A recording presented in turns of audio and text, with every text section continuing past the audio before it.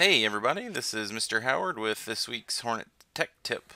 This week's tip is going to be about YouTube. It's actually going to be several tips, so definitely want to check this one out. So how many of you use YouTube, and when you want to share and embed a video for students, at the end you get the worst possible pictures? It's got some girl in a swimsuit, and it's got like a guy, blood squirting everywhere. Like, we don't want those kind of things to show when our students are using YouTube. So what we're going to do is we're going to check our share options. A lot of people don't even know that this exists. Say I found a really great video here. I want to share it. So I'm going to click share, and then I'm going to go to where it says embed, and then in several clicks here I want to click down here where it says show more. And this is going to preview what the video is going to look like. I always have this unchecked, but for you it will be checked by default where it says show suggested videos when video finishes.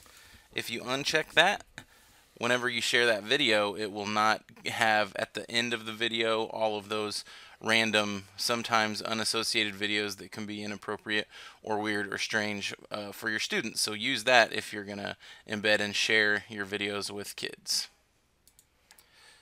Our next tip is going to be using search filters. So let's say I want to find a cool video, but I don't just want to use the first ones. I want to filter this down so I can find one that's more suiting to my needs. If you click filters here, you have all of these options. So you can pick ones that by the time they were uploaded, by like where that video is, if it's just a video, or if you want to search for a channel, or if you want a playlist. I use this one a lot for duration, because whenever I'm using something in class, I probably don't want things that are like 20 minutes, although we'll have another tip that'll help that in a minute. You can search by usage rights or quality or relevance, the amount of views or rating, so if you want stuff that you know is good that other people can basically vouch for. So whenever you want to search for this, if I click long here, I'm going to get basically these entire albums. So based on what you want to search for, using the filters can give you a lot more closer picture of maybe what it is that you actually want to find. Another thing that happens on YouTube is sometimes you want to link to a video, but there's a big chunk of the video that you actually don't want anything to do with. You want your students to jump right to a certain part, and so what you end up doing is you kind of start scrubbing through this video to try to find the right spot, and you just maybe takes too long to get there. You can actually send a link that goes directly to a segment of a video, and you'll do that by finding the segment you want. So we're gonna pause the video there. I'm gonna actually, what I want to do is I want to skip all this synth pop trash that's of the song, and I want to scoot to the solo.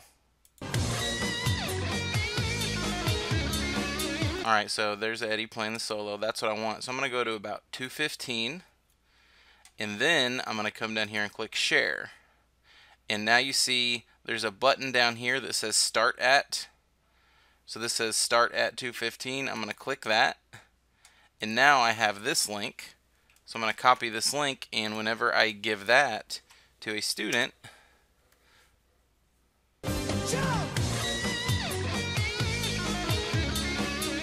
their video will start at that moment. So then I don't have to scrub or anything, and you'll have exactly what you're looking for with one click instead of 1,000 clicks trying to find the right spot.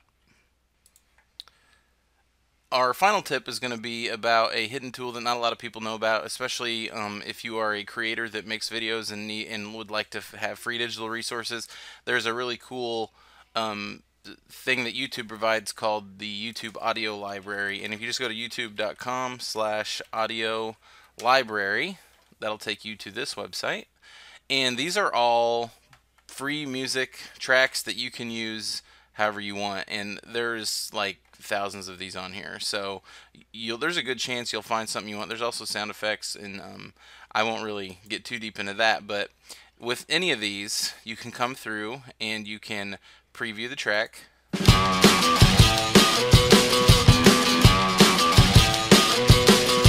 And if I like it, I can actually click over here where it says download, and this will actually download onto my computer, so I can use it in iMovie, or I can use it in any other video editor, WeVideo. I can upload it to my Stupeflix account. I can use it however I want. So those are just royalty free, and basically open source use for any of your own video projects that you'd like to work on. And then of course you can always upload them back to YouTube, but you don't necessarily have to. Those are royalty free tracks you can use kind of however you want. Alright, so that's this week's tech tip. YouTube tips. Let me know if you have any questions about using it. And once again, thanks for watching.